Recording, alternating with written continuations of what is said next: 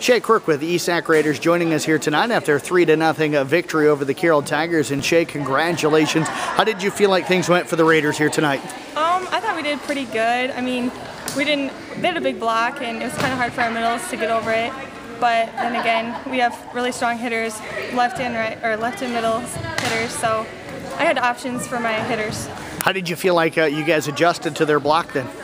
I don't know. We just hit around it or tipped a lot. Defensively, did you feel like this team played the way it's capable of playing tonight? I think we can do better. We can play with more intensity. I played with these girls my whole life, and I know we can go far and we can play better. How did you feel like you guys handled their serve here this evening? I thought we handled them very well. What was maybe the strength of the team tonight for ESAC? Good. I think we can still play better. Shay, how do you guys work it when you and Kylie are both on the floor to decide? Sometimes you guys are almost next to each other. How do you decide who goes ahead and gets which set? We have to talk. We are always communicate. That's how we have to.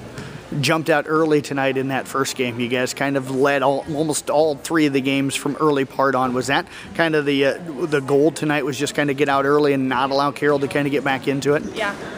Yeah. Okay. Well, how did you guys do that? How do you feel? Did you feel like you built the lead? Our serves. We had to get our serves over in our passing. Nice way to kind of bounce back after losing to Abe Lincoln on Saturday. Yeah. Yeah. What did you guys learn from that Abe Lincoln loss? Just like being quick on the floor with their hitting, talking, everything.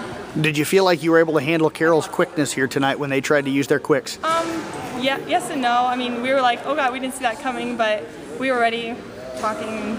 We were all ready for it. What do you think this win means for your team? Now sitting 5-1 on the season. Good. We were really nervous coming in.